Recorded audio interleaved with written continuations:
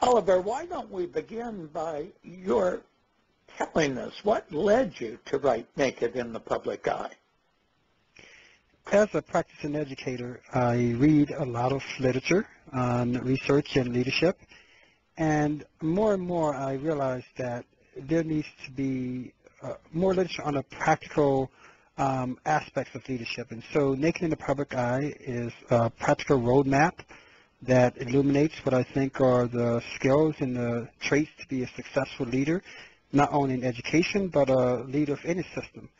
And the purpose of writing the book is to contribute to that literature. So people who are practitioners and or people who are aspiring to be practitioners have a resource based upon experience to turn to. Now, is this your first book? This is my first book, and hopefully the first of many. Good. So you've got a new second career in addition to a superintendency. Well, as I said, there's life after the superintendency, so I'm looking forward to that. Good. We'll talk more later about what it was like writing the book, but why don't you tell us first what the book's all about? What is it in a nutshell? And also, while you're talking, I love the title, Naked in the Public Eye. It's really eye-catching. So when you're telling us about the book, also tell us how you came up with that great title. In a nutshell, the book is framed to contextualize the complexity and challenges in education leadership. And it also recognized the heightened level of accountability that's currently in education. And so the purpose then is to really focus on what are those things that are required to be great system leaders, what are those cognitive skills that's necessary, as well as the non-cognitive skills that's necessary to be a great systems leader.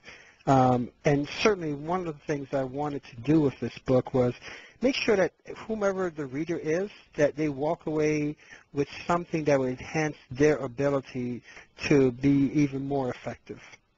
Well, speaking of readers, and then I'll let you continue, but who are you primarily writing for? Who do you see as the audience for the book? Certainly, I think first and foremost, people who are current system leaders, education leaders. But when you read the book and put it in the context of leadership in the big picture, this cuts across the board in terms of industries. Recognizing my background comes from an economics perspective. So while I'm an educational leader, I think about an organization from the standpoint of running a multi-million-dollar business. And so if be it a business leader or education leader, someone reading this book, I think they'll see that common thread in terms of truly what's required to be effective. Well, certainly I can imagine superintendents, executives aspiring to a superintendency. What about board members, school board members? Do you see certainly them in the audience? Governance and leadership are essential. And so one of the things in thinking about this, think about who are the key constituents that make a system run. So we have certainly our district level administrators, we have our building level administrators, we have our board members, but also we have community leaders. We have people who are heads of various organizations that support the charge of schools and education. So this would also be a great read for individuals in those particular domains. Good. Well, tell us a little more about the content and format of the book, if you would. Certainly. I'm fond of saying that this book is short enough to read, but yet profound enough that you walk away feeling as if, wow, that was worthwhile. And so it's a great weekend read if someone has time to sit on a weekend, or if you're traveling, great traveling read on a plane. But more importantly, when I look at the book is laid out in a very thoughtful way in terms of the chapters, 12 very powerful chapters that talks about the personal aspect of leadership. talks about painting the bigger picture in terms of contextualizing the vision of an organization. It speaks to the importance of our business of fostering a sense of significance in our students. And it goes on to talk about things such as even how do we empower our staff to be successful, and how do we, in fact, position organizations to be prosperous into the future. So it's not only talking about the current conditions of accountability in education, but it really speaks to how do we retool our schools to ensure for the next 5, 10, 15 years we are truly in a position to convert all the challenges that education face and support the emerging needs of our students. So the 12 chapters of the book are, while they're related, they're also very independent in the sense that if someone has a particular interest in terms of, for example, how do we convert challenges into opportunities, there's chapter 9. The book speaks to some of the things that you have to think about when faced with challenges in the organization and the steps necessary to in fact, transform those challenges into opportunities for the system. Well, it sounds like a fascinating book. You said a fairly painless read. How many pages is the book? The book is slightly over 100 pages, and if there's one thing that I wish, because as you age, the print becomes a little bit smaller, but it's truly designed to be a book that, as a reader, you pick it up, you don't want to put it down. Excellent.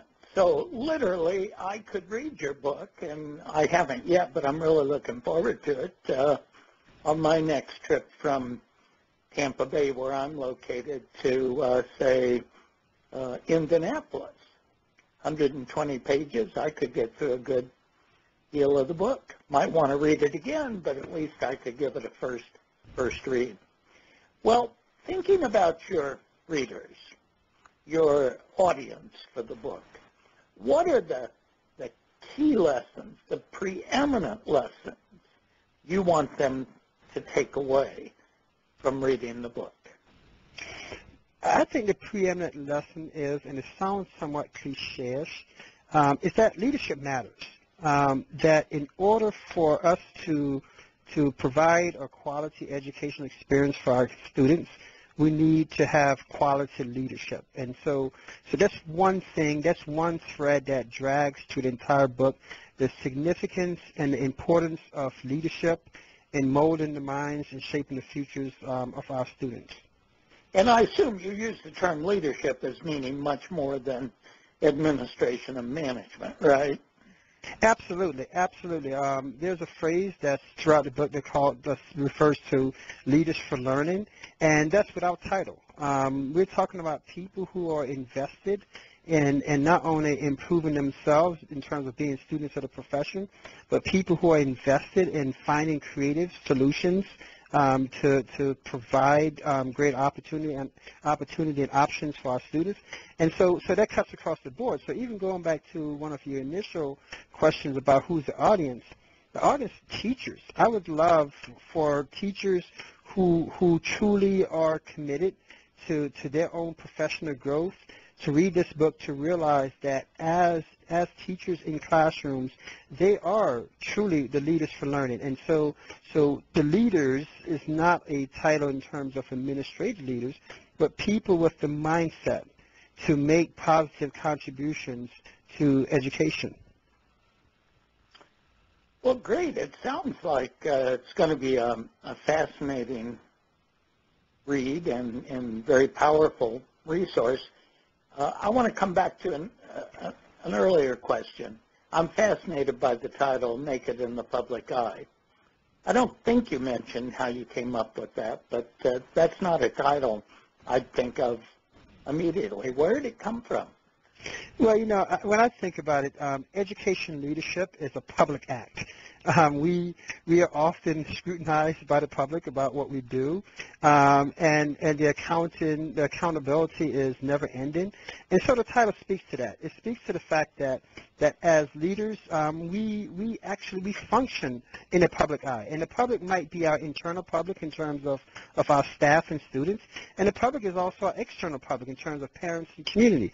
And so in order to be effective as a leader, we must first embrace that reality, that people will scrutinize everything that we do, and so subsequently it's our responsibility to make sure that we dot the I's and cross the T's, knowing that people are watching and people are judging, and in some cases people are drawing conclusions without ample information, and so that's a part of the accountability of leadership, and if we embrace that from the beginning, I think we're much more effective as leaders. Well, congratulations on a great title, by the way. I love it. It's an eye catcher, and that's really very important, as you no doubt know. I was, as I looked through the chapters of the book and the material you shared with me, I came across a really interesting sentence I'd like you to say a little bit more about. You say, leadership is a guidepost, not a hitching post. What do you mean there? I mean, because oftentimes, people, quote unquote, get in the position of authority and see that as the final achievement versus getting into the position of authority and seeing it as an opportunity to grow other leaders, to provide mentoring for others, to clear the path so others can, in fact, move into leadership positions. And so it's not a place where once you become a leader for system or you obtain a particular position title that you, as you say, you hit your line and say, okay, I've made it and that's it. I see leadership as something that the greatest obligation we have is to, in fact, grow other leaders. And so it is how do we provide that guidance, that mentoring, that empowerment, that embodiment that others need to have in order to have a growing pool of quality leadership. Right now, I think one of the greatest challenges that we have in education is, in fact, to get people to go into leadership or administrative positions. And so as a leader or someone in administrative capacity, I think part of my job is to, in fact, clear the path so others will follow. Well, I was thinking while you were talking about leadership, and it's obviously, I think, the overarching theme of the book. Wouldn't you agree? That's correct. Absolutely. Do you believe that graduate schools of education, generally speaking, are producing leaders? Are they addressing the leadership question adequately? Or is one of the reasons you wrote the book that they aren't? I was going to say, ironically, being an adjunct at 3 different local universities here in upstate New York, and seeing some of the texts and resources that I'm basically saying you should use this, I find it frustrating. I find it frustrating because, quite frankly, in some cases, it's too theoretically based, where people really don't get a feel of what it's like to actually be in the trenches, so to speak. And so what I often see, even on the other side of the coin, interviewing individuals for various administrative positions, I'm always shocked and dismayed by the inability for people to even contextualize a big picture and articulate a vision and a plan to implement things. And so I think there is a struggle. I think there's a struggle right now between too much theory and not enough practice in many of the programs. And very often, of course, reading the theory doesn't give you many clues about how to put it into practice. So there can be a real gap, wouldn't you say, between theory and practice? I agree, and that's why, I say after being in the superintendency now, this is my 17th year, I think I've seen a lot of things, and I hope that I capture some of that in the book so others can learn from my experience as a practitioner and put it in a context in terms of their own situations. And so hopefully this book is designed, yes, it has a lot of theoretical basis. However, it's designed to spur the thoughts of practitioners. It's designed to help enhance the skills of practitioners. And more importantly, it's designed to inspire people to get into leadership, knowing that it's truly, at the end of the day, leadership matters. Well, as I've said, it sounds like a fascinating book. I'm really looking forward to it. Let's turn to your experience in writing the book and tell us a bit about the writing, including not only what it was like and what you really enjoyed and found satisfying about it, but also what did you find challenging and what major resources did you draw on beyond your experience? What literature did you tap into? So just generally, tell us about the writing experience. To me, the writing experience was to some degree therapeutic, and I say that because I didn't necessarily set out to say, okay, I'm going to write a book by this time. I started the process by, okay, let's capture a lot of thoughts and experiences that have accumulated over the years. And so it became one of those mental exercises, if you will, one of those challenges you place on yourself to say, okay, how do I make sense out of all these things that have transpired over the years, different things I've written over the years? And so it became like my personal challenge. And then when I realized that, wow, this could actually be something that's worthwhile sharing in terms of a book, I was actually approached by someone said, hey, after a speech, said, hey, do you have a book? And I thought, okay, that's kind of interesting. It was one of those moments of, oh, I've been playing with this idea of a book, and now someone is asking, do you have a book, to sign? And I thought, well, maybe it's time. And so I put a timeline on myself to say, okay, I need to do certain things. I reached out to a couple different individuals to ask about the publishing process, and was very fortunate that ASA has a relationship with Roman Littlefield, and at that point the process began in terms of timelines and time frames, which kind of forced me to be a little bit more disciplined, if you will, to start putting more on paper. But I really felt the process was very therapeutic. It was great to be able to contextualize years and years of experience, but more importantly, to try to synthesize it into something manageable, which actually became the greatest challenge. How do I go from a lot of thoughts and ideas to a very manageable book? Mm. And I suppose part of that was mapping out your chapter outlines, right? Absolutely. I mean, I think I spent probably as much time doing that than anything else because, as I said, I wanted the chapters to be supportive of each other, a seamless read, but also want the chapters to a large degree be independent. And so I spent a lot of time thinking about that, thinking about it as a reader. If I was reading this book, what's the flow like? Does it make sense? And so the whole time writing the book, I wrote the book from the standpoint of the reader. Would I read this book? Mm-hmm. So you tried to put yourself in the reader's place throughout the process. What did you were there any particular challenges that you encountered other than what you've mentioned?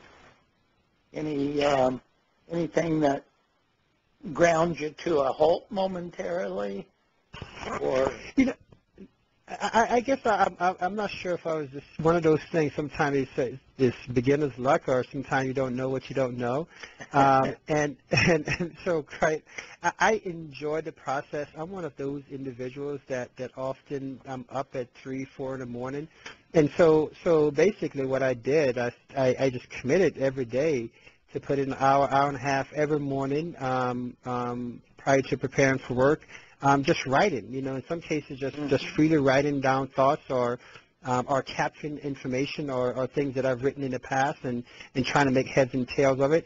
But I think the thing that, ironically, as I said before, that actually was the biggest challenge was to actually stop writing. got to the point where even with the publisher, they're like, okay, at some point, just need to stop. And I think that was the most challenging point: is when do you stop and to say, okay, enough is enough? Because after a while, you start to get into, okay, we should revise this, I should change this, I should change this, and that process itself becomes, quite frankly, with you, the enemy to success. Well, you know, I think many great writers like Ernest Hemingway have said discipline is so critical.